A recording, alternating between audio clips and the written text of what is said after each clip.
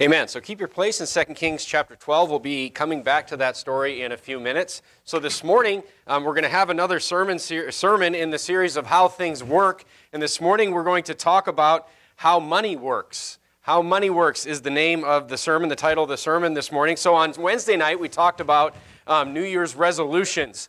And I kind of skipped over. I gave you the most common New Year's resolutions in the country amongst the population today. Number one, of course, was getting healthy and having a better diet, losing some weight. Number two, I kind of skipped over. But number two, if you remember, 44%. So 50% of the people in the country wanted to lose weight, get healthier. But a very close second to that was 44% of people wanted to save more money. They wanted to save more money than they did in 2021, meaning they weren't very good at managing their money. So let's look at this morning. What we're going to do is we're going to look at this, of course, from a biblical perspective. The Bible doesn't talk a whole lot about the topic of money itself, but I'm going to show you that actually it does when we connect it to what money actually is. So the first thing that we're going to do is we're going to look at, what money is. This is not a sermon on the Federal Reserve. So if you were excited about that, I'm sorry. I can see some heads go, but we'll talk about, we'll have a separate sermon on that. That's not money,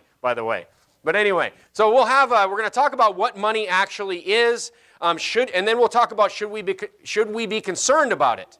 Should we be concerned about money? What does the Bible say about money? How should we feel about it? And then finally, once we know those things and we know the biblical perspective, we'll look at some philosophies. I'll give you a philosophy on how we should manage it. And that way, maybe if you're one of those 44%, hopefully in 2022, when we're celebrating New Year's, that will not be one of your resolutions for 2023. So first of all, let's look at what the Bible said. Let's look at the definition of money. What is actual money? When you think about money, and the kids are probably hearing this, you think about bills and coins and, basically things that you go and you spend things, you buy things with. So I'm going to give you an example of what money is this morning. I have some pens here, okay, and I'm going to explain to you what money actually is. Basically, what money does, and the reason that we have money, is it increases the productivity or the efficiency of exchange, okay? So let's say we didn't have money. So kids, let's say there was no such thing as money, and I was a person and I made pens for a living. So I make pens, and I have a lot of pens. So you can see I have several pens here because I make pens. However, I need shirts. I need shirts to wear. And Brother Matt, I'm lucky, he makes shirts. So I go to Brother Matt and I need a shirt because I make pens and I have a lot of pens. And I go to Brother Matt and I say, Brother Matt, I say, I have a pen. Would you like a pen? I need a shirt. And he says, no, I have enough pens. It's like, you gave me some pens last week. And I said, well, I need a shirt and all I have is pens. And he says, well, no deal.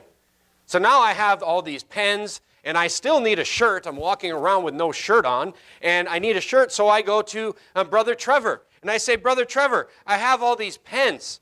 I have all these pens. What do you have? And Brother Trevor says, well, what do you think Brother Trevor's going to say? Brother Trevor's going to say, well, I actually need a pen. I actually need a pen. And I was like, okay, what do you have? What could you trade me for a pen? He's like, well, I got a bunch of cows. And I'm like, perfect. And I go to Brother Matt, and I was like, do you need a cow? And Brother Matt says, yeah, I could use a cow. Yes. So I've done it. Now I go to Brother Trevor, and I say, Brother Trevor, I will give you this pen for one cow. And Brother Trevor says, yeah, no deal. But then I figure out, well, this is how we come up with the price of things, by the way. But the point is, I have now made a connection where Brother Trevor needs a pen. Brother Matt has a shirt that I want, so I give Brother Trevor some amount of pens to get a cow, and then I give the cow to Brother Matt for a shirt.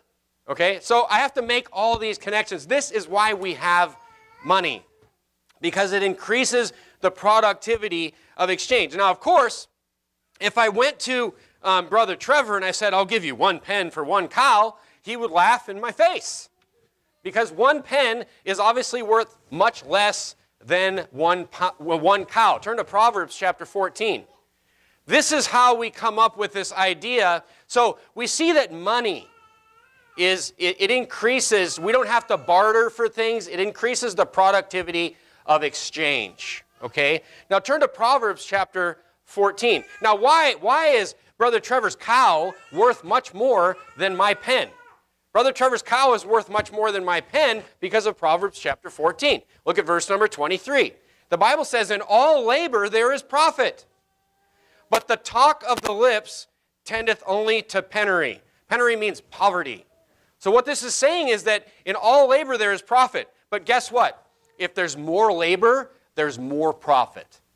So price and what something is worth is dependent on how much labor goes into creating or maintaining or raising that product. Okay, so obviously raising a cow takes a lot more time, a lot more labor than, making a simple pen. So that's how we get the price of things. Okay, so it can rightly, biblically be said that labor is directly proportional to money.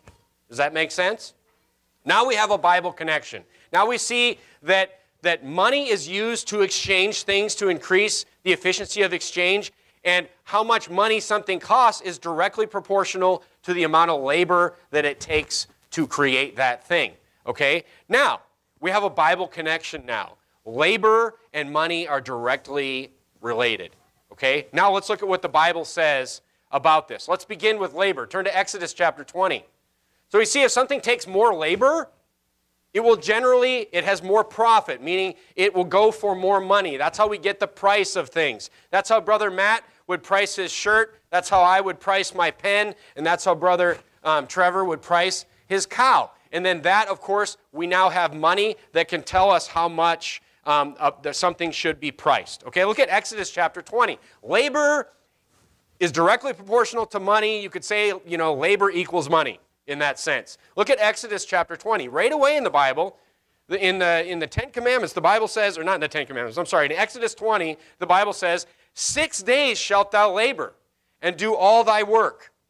So the Bible here is saying that you are to work. There's 7 days in a week. And it's saying 6 days out of those 7, you are supposed to labor.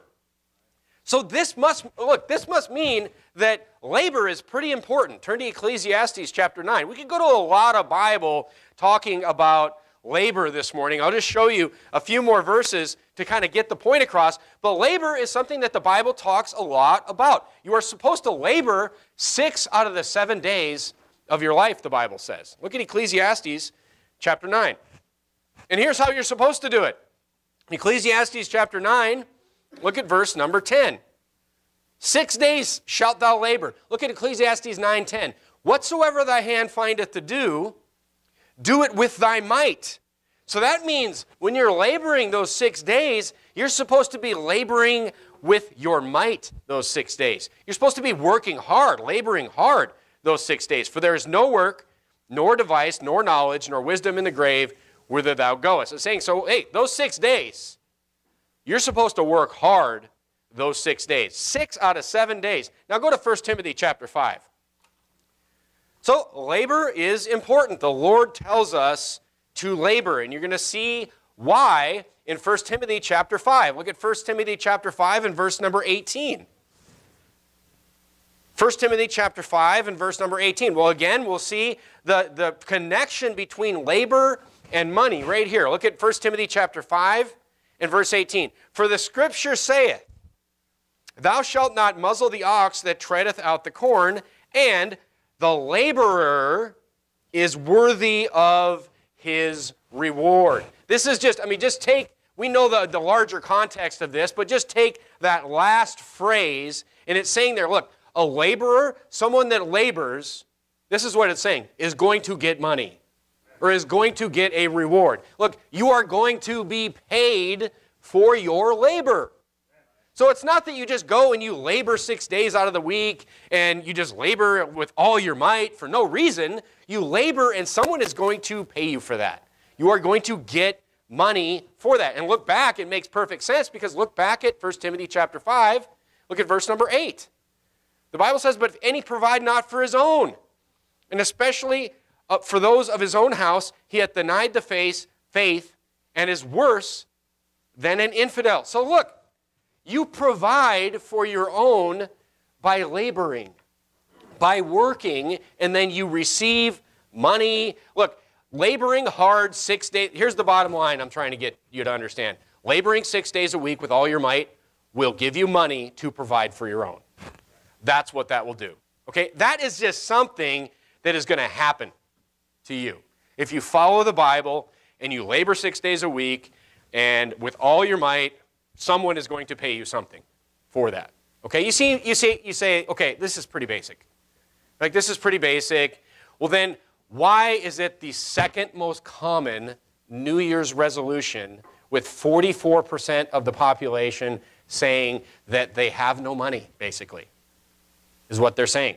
Okay, so stay with me here. Okay, stay with me.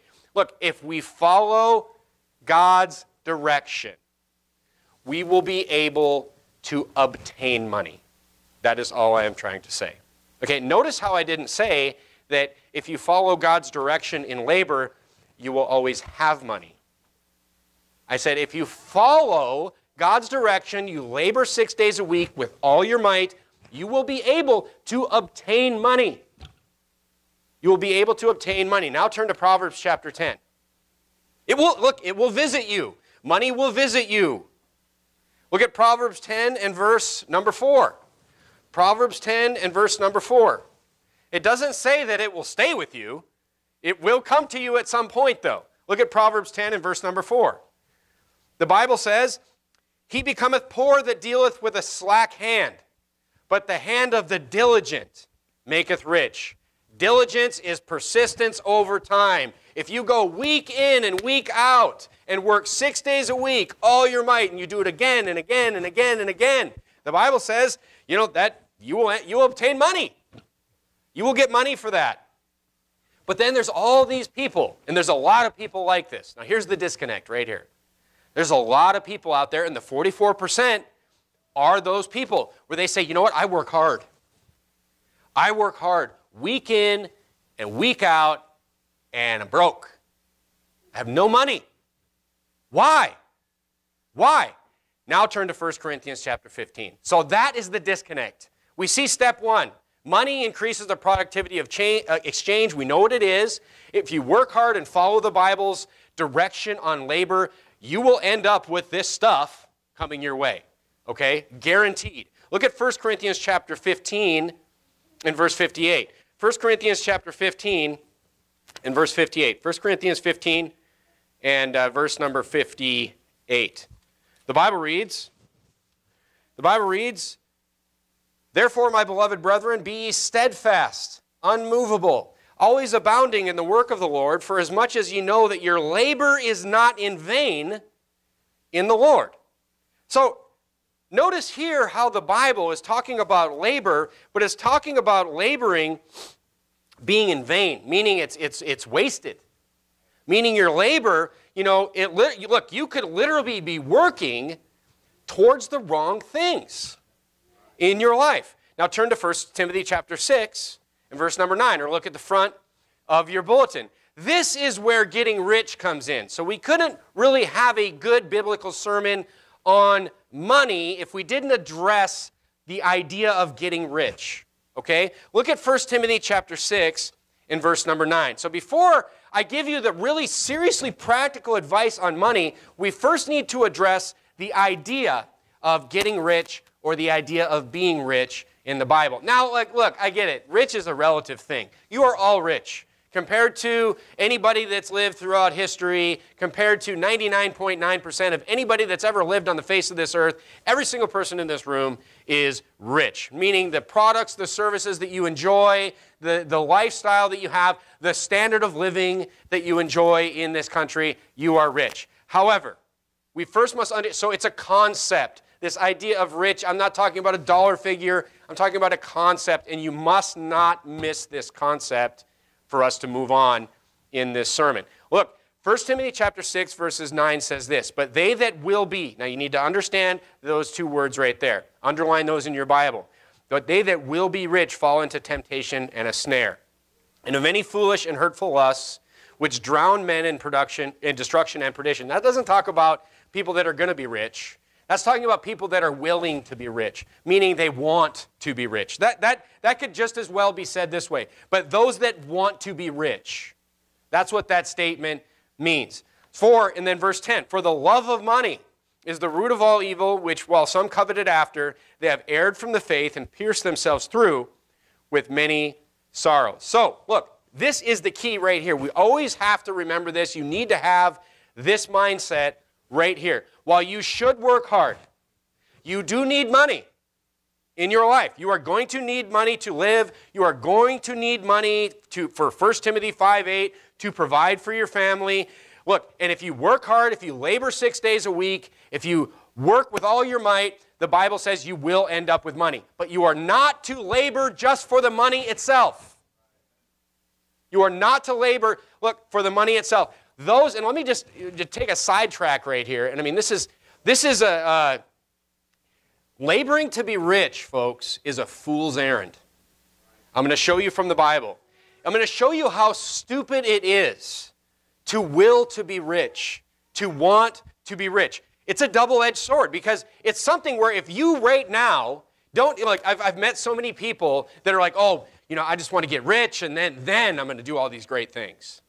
No, you already have the disease. If your goal is to be rich, you will never do any of those things because you already have that disease. Here's the double-edged sword, and here's why wanting to be rich is a fool's errand. Turn to Ecclesiastes chapter 5. Let me just tell you how stupid it is. Well, let's look at it. Somebody who wants to be rich. Let's look at a person that wants to be rich. Look, I mean, there's really only two outcomes, right? They're either going to succeed or they're not going to succeed. So let's look at somebody who wants to be rich. And look, some people that want to be rich, they get rich, especially in this country. So it's possible to want to be rich, to will be rich, and then actually succeed. Many people do that. Look at Ecclesiastes chapter 5. Look at verse number 10. But here's why it's a fool's errand right here. Ecclesiastes 5 verse 10. He that loveth silver. Look, this is the person that wants to be rich. They are working for the sake of money. They just want more money and more money. He that loveth silver shall not be satisfied with silver, nor he that loveth abundance with increase. This is also vanity. This is the irony of wanting to be rich, right here. Is once you get there, you won't be satisfied anyway. Because the problem wasn't that you didn't have money, the problem was that you loved the money. And then when you got it, it was no good to you because you just wanted more. This is the problem. Look, you should not want to be rich. If you want to be rich, you have a heart problem. If you are working and working and working just to get more and more money, for the money itself, look, I'm not talking about wanting to work hard to better your family, wanting to work hard to, provide a better circumstance for your children or your wife. That's not what I'm talking about. I am talking about working hard to just increase in abundance for the money's sake. I'm talking about just wanting to be rich. I mean, it's kind of the ultimate, laugh out loud in the Bible. God's like, okay, you love money. I'm going to make it so once you get it, you won't even be satisfied with it. Okay, now the second outcome is this. So here you had somebody who wanted to be rich and he got there, but he wasn't satisfied once he got there. You'll never know. I mean, I've met these people. They're just working and working to get rich, and I've known some people that are probably richer than probably the richest people I know. And they're not there in their own mind. They're not there. They're 60, 70 years old, and they're not there yet. They're just more and more and more. And I'm just like, ugh. It's a terrible disease. So if you become rich and you make that, you'll never know that you got there. You'll just it just ruin your whole life is what it'll do. Now here's the second outcome for them that will be rich. Many times, and I'm not going to show you this till towards the end of the sermon, but it's ironic because many times the people that want to be rich, that their goal is to be rich, they will never become rich because of the fact that they want to be rich. If you don't know, if you're like, I don't really understand, I'll explain that to you towards the end of the sermon. I'll show you in more detail. But let's review. Let's review so far. Money equals labor.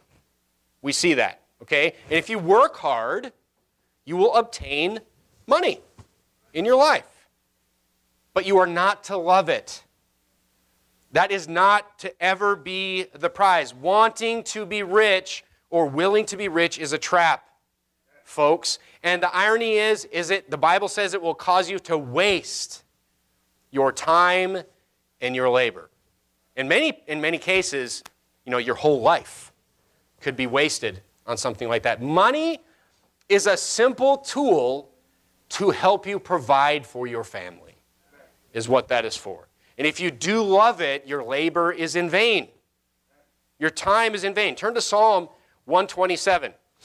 So, labor takes time. Labor will give you money. So if you've ever heard somebody say, time is money, that's why. Because if A equals B and B equals C, A equals C. Time equals money. Okay, look at Psalms 127. Look at verse number 1. The Bible says, except the Lord build the house, they labor in vain that build it.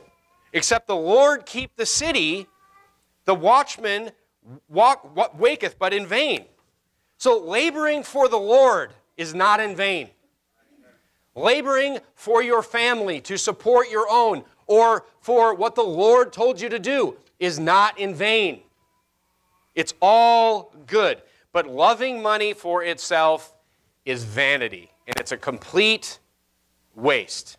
It's a complete waste. And the Bible here is saying is that time and labor you spent to get that money is just all wasted. Now here's the funny thing. Nobody wants to waste their life. Nobody would say, if you asked them directly, would you like to waste your life? Nobody would say yes. Yet people who are laboring for the wrong things, who are laboring for money itself, that's exactly what they're doing, is they're just wasting their whole life.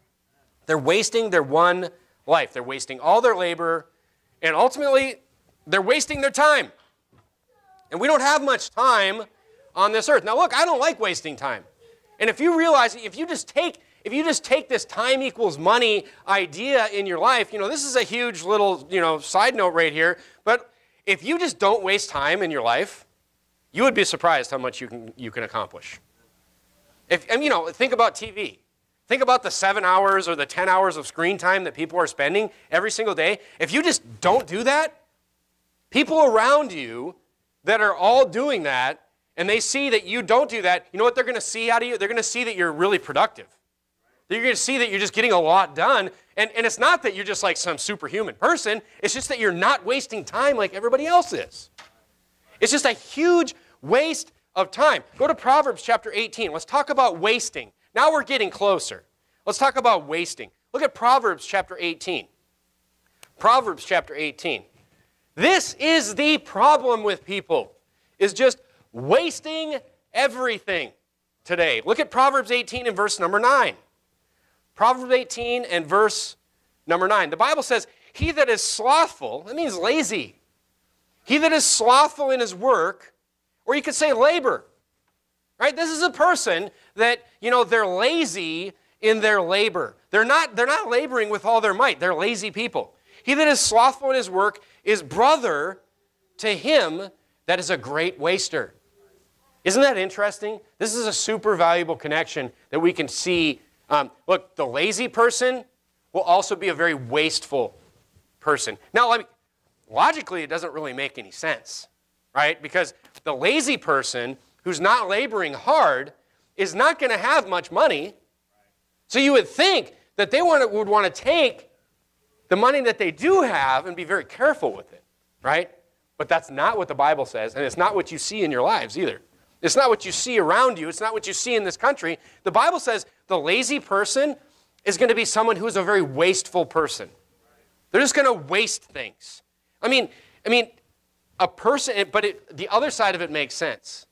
Somebody that works really hard, somebody that labors really hard and ends up with money by laboring very hard, they highly value things.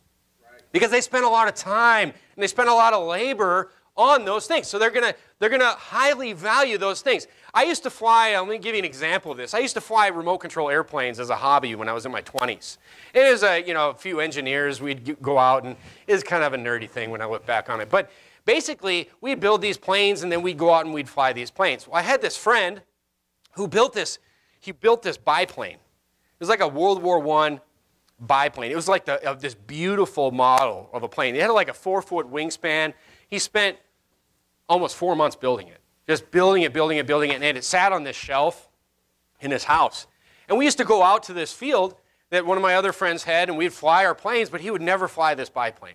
And one day, we harassed him, we pressured him into flying this plane finally. You're like, what's the point of having it if you don't fly it? It just, you sit there and you dust it and you polish it, and it had this beautiful engine, and everything was just great. It was all to scale. So we finally Garrett probably remembers this. Garrett was like 6 years old. It was the funniest thing in the world to him. But anyway, so we finally pressure my friend into flying this plane, and he takes this plane off, and he's like this with the controls. You can just see him. He's just shaking. He's just shaking as he's flying this plane. He's flying it around, and there was a huge cottonwood tree at the corner of this field, like probably 150 feet tall. And he was bringing this plane around, and we all thought, surely he sees the tree. So none of us said anything, and he flew this biplane right through that tree, and it strained that tree. There was not a piece left of that airplane bigger than that. It was just poof out the other the other side of that tree. And he was devastated. He was devastated, and we're all, Garrett's like, that was great. I'm like, but anyway, the point is that he highly valued the thing because he spent so much time on it. And I'm not saying that, it's a simple physical example that I'm giving you. But the point is, if you don't spend any time on anything, if you're lazy about everything, you're going to become a great waster. All right? But he spent so much time and labor on things, and that's what the Bible says. The Bible is saying that people that spend time and labor on things, they shouldn't, they won't waste things as easily as the slothful man. So while the Bible talks about wasting time and wasting labor, can we apply the same thing to money? Is what I'm getting at this morning. Typically, you would think, right? You would think if you just ask somebody this question, if you work hard to get your money, you probably don't want to waste it because it was hard to get, right? It was hard to get. So then why? Here's the disconnect. Here's the disconnect that we're going to connect this morning. Why do 44% of Americans say that they wasted their money too much last year? Why is that? So many people, the point I'm trying to get at is there's many people that work hard. I'm sure those 44% of people, the reason that they're making that resolution is because they worked hard to get their money. And then they wasted too much of it. I'm sure if you ask somebody, do you want to waste your money? I'm sure that most people, again, would say the same answer as they would say about their time, their labor, their life. They would say, no, I don't want to do that. So look, turn to Matthew chapter 6. Let's talk about how to not waste your money. Let's talk about, quite frankly, how to not be broke this morning. How to not be broke. How your money works, and then in parentheses, it should say for you would be the title of the sermon. How to not waste your money. You would think that the Bible would address in more detail, actually where you spend your money, then just don't be wasteful. Then just don't waste stuff. You have to, look, here's the thing, folks. We're not to love money. We're not to be obsessed over money. We're not to work for the sake of money. But the thing is, you need money. You have to have money. You are going to have money, and you are going to have to spend money in your life.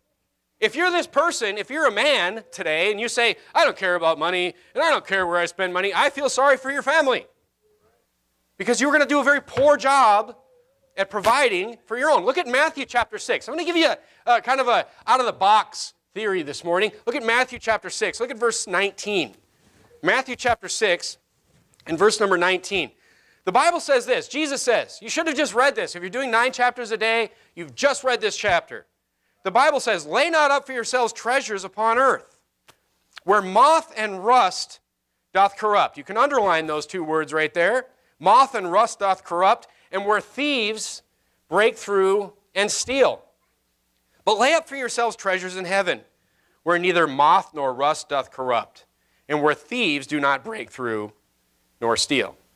Again, this is a spiritual application that Jesus is making here on where to spend your time, where to spend your labor in your life. Jesus is saying, he's like, hey, don't labor just to get stuff.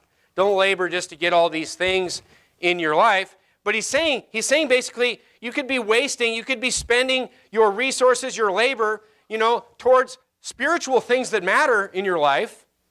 And then he says in verse 21, for where your treasure is, there will your heart be also. But he's saying exactly what 1 Timothy 9:6 said, where it says, don't get snared, don't get caught up in this trap of worldly things, is what he's saying. But look, this is clearly a spiritual application right here on how you should spend your life and how you should spend your labor. But here's the thing. If we take biblical philosophies, and here's the beauty of the Bible. Let's take this biblical philosophy. Jesus is saying, focus on the things that last. And his things that last is the spiritual things that last forever. Okay? So he's saying, focus on things that last and not on things that don't last, is what he's saying. But what if you could apply the same philosophy that Jesus was using here on where your life should be spent and where your time and labor should be spent? What if you could take that same philosophy and apply it to where you spend your money? Wonder what would happen there. Let's get out of the box a little bit this morning. Let's take a spiritual idea and apply it to the physical. Okay? What if we could apply the biblical principles of time and labor, the spiritual principles, to a physical thing? And that's what I want to show you this morning. Look, because here's the thing. It's a physical thing. You need money. You have to have it. You will spend money. You need to provide. You need to have money, and you will have to spend money on things in your life. So here's the thing. What do moths do? What do moths do? Why does it say moth and rust? Because moths, he's talking about what moths do to clothing. They eat it. They chew it up and they make it gone. They make it gone. They literally do eat clothes. I looked it up. It's actually the larva of the moth. But the point is they eat it. They eat it. So let's apply this. What does rust do? What does rust do to things? Rust doesn't, make it go away, but it corrodes it. Scientifically speaking, it oxidizes it. It's an oxidation process, meaning if you, go see how the universe works, it increases, the entropy of the object. It oxidizes it. It makes it less valuable. Rust. If you have something that's new and doesn't have rust on it, and all of a sudden it's got all kinds of rust on it, it probably doesn't even work anymore. It's less valuable. So let's apply this. I made you a chart this morning. Let's apply Matthew chapter 6 and see, why 44% of Americans need this resolution to waste less money in their life. So I made, this is a Holdfast Baptist original right here, okay? So here's the thing. I made you a chart, and this is why you're broke, right here. If you're like, why do I need to save more money? This is why, right here. Or 44% of people, because over here on this side in the red is debt and despair and servitude, as the Bible would say. The borrower is servant to the lender. Over here is freedom and savings, okay? So look, here's the thing. Let's look at the chart. Let's look at the chart this morning. So what does the moth do? It eats things up, and there's nothing less. Nothing left of these things, right? So if you spend all your money on these are things like food, restaurants, right? These are things like vacations. These are things on this side, under the moth, these are things that literally, once you spend money on them, they are gone. There is nothing left. When you go to a restaurant and you spend all kinds of money at a restaurant, it's gone. After that restaurant, it's over, all right? Things like vacations, trips, things that you do like that. Things like unsecured debt, like credit cards. You go out and spend a bunch of money on Cheetos and vacations and whatever, and all of a sudden you just have this debt, but you have nothing left. There's nothing to show for it. Then moving this way, underneath rust, I put this is stuff. These are things that you buy. These are things that you buy that they don't have zero value. They don't have zero value, but they have depreciating value.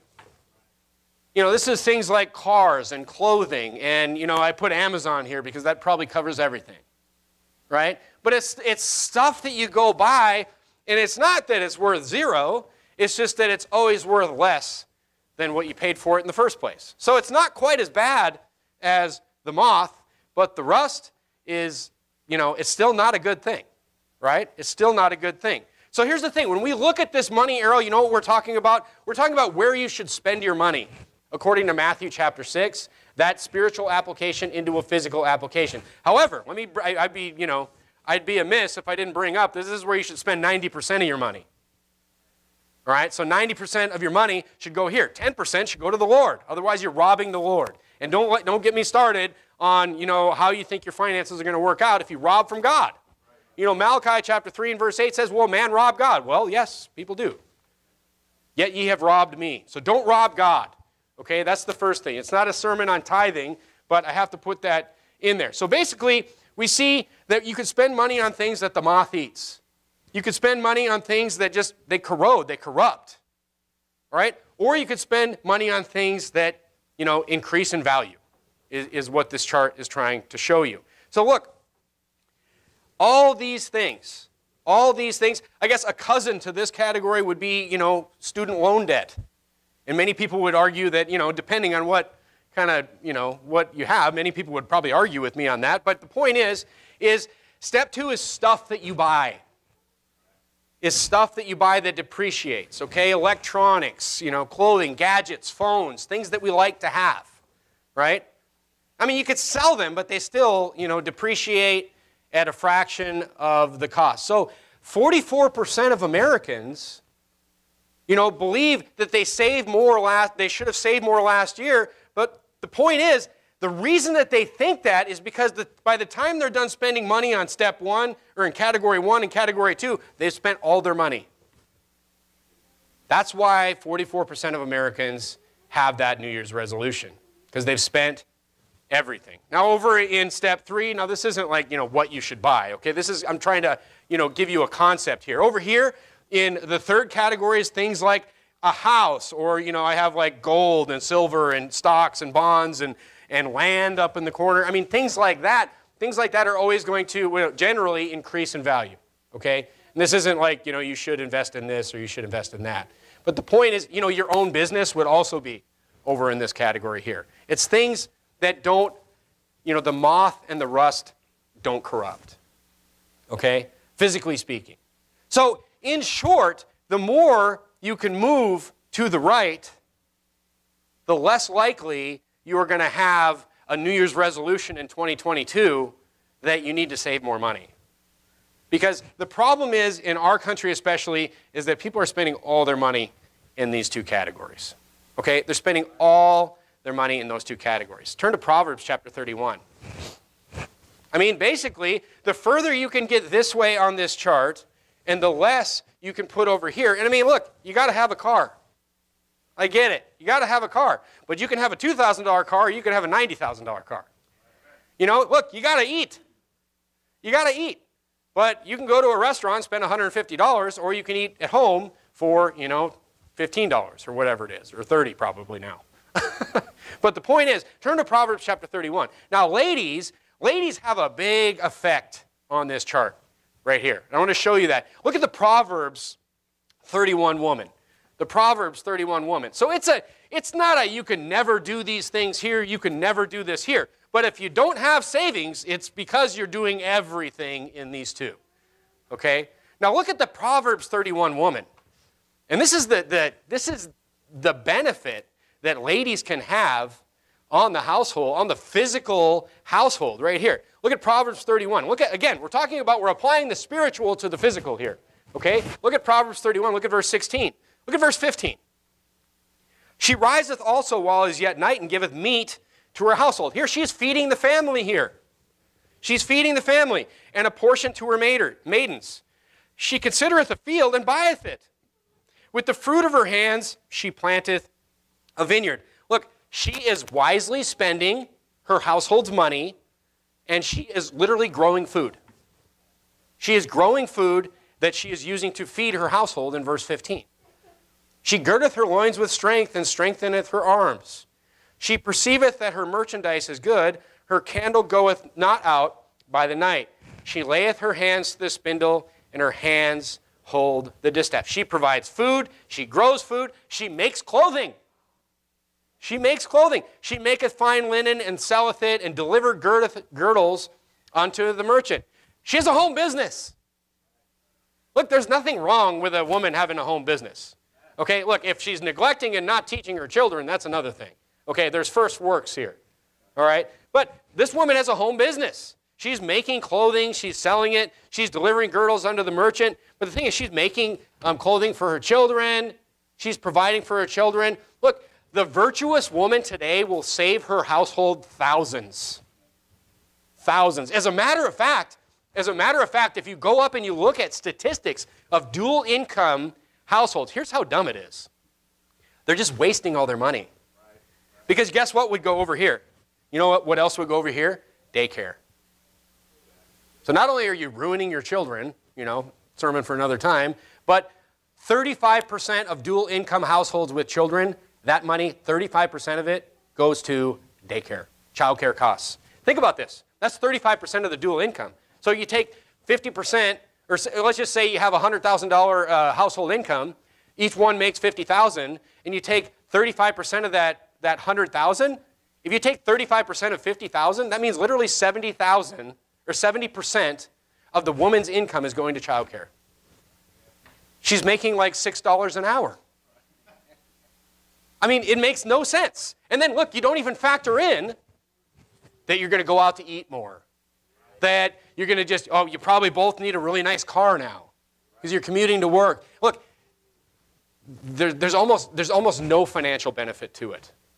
If you look at the average numbers that are out there. Why? Turn to Titus chapter 2. Because they're just wasting it. They're great wasters.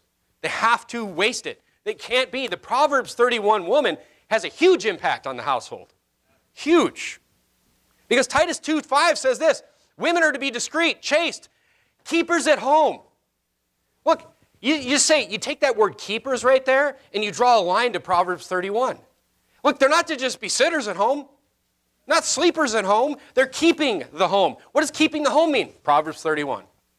Keeping the home means all the things in Proverbs chapter 31. They're providing the food. They're providing the care. They're providing, Deuteronomy 6, they're providing the education. They're providing the education. Look, and while she's making clothes and doing all these things, here's the modern equivalent to that. Smart shopping. Smart shopping with the household money. She's finding deals, she's finding sales, all these types of things. You'd be surprised how far you can stretch a buck when you have a Proverbs 31 woman. Because she's helping to manage and not waste the resources of the household. She spends her household's money wisely, this woman. Now, the flip side of that is you have some man going to work and you have some woman sitting at home just wasting all her husband's money. I have seen wives literally drive their families into poverty.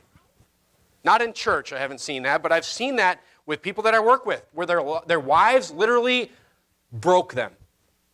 Because they're at home, they're just spending all this money. Some of them were gambling. Some people that are just, can you imagine?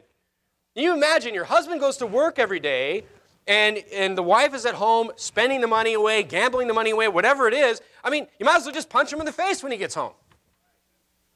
Be more direct. She's literally wasting her husband's labor. Whereas the Proverbs 31 woman is taking her labor and her husband's labor and what? Because she works hard, right? She works hard and her husband is out there working hard and she does not waste that. She's not brother to the waster. Instead, she highly values that. And she does well. Look, the wife and the mother is critical in making this chart a success. Critical. Critical. Now turn back to 2 Kings chapter 12. 2 Kings chapter 12. Turn back to where we started. 2 Kings chapter 12. 2 Kings chapter 12. Get there. Let's talk about what it takes to make this happen. 2 Kings chapter 12. Look down at 2 Kings chapter 12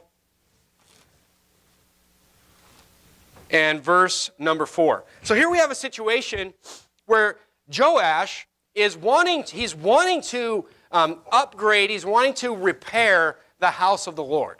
Okay? So let's look at this. And what do you need to do that? He needs money.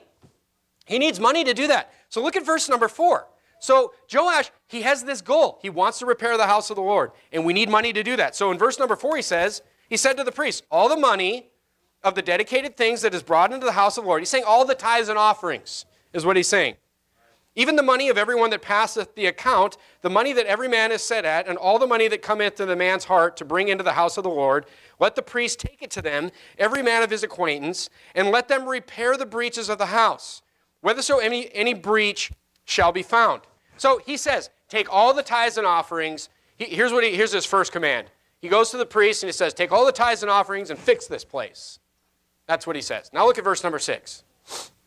Verse number 6, but it was so that in the 23rd year of King Joash, he reigned for 40 years, the priests had not repaired the breaches of the house. It wasn't happening. It wasn't happening. So what does he do? He told them to do it, and they didn't do it, so what does he do? Verse number 7. Then Joash called for Jehoiada the priest and the other priests and said unto them, why repair ye not the breaches of the house? Now therefore receive no more money of your acquaintance, but deliver it for the breaches of the house. And the priest consented to receive no more money of the people, neither repair the breaches of the house. So basically they were taking all the money just to themselves and their families, is what these priests were doing. And they weren't fixing the house. Okay? Instead, he says in verse number 9, he took a chest and bored a hole in the lid of it, and set it beside the altar on the right side as one cometh into the house of the Lord. And the priest that kept the door put therein all the money that was brought into the house of the Lord. You know what he did here? He created a method to save the money. He created a method to save the money. So they put it in this chest, and it just had to stay in there. And then the point I'm trying to make here is if you want this to happen, it needs to happen on purpose. It can't just be like, I want to save more money this year, and then you do nothing. It takes, you know what you do when you're managing a situation from 30,000 feet was what Joash did in verse number 4. He's like, hey, just fix it.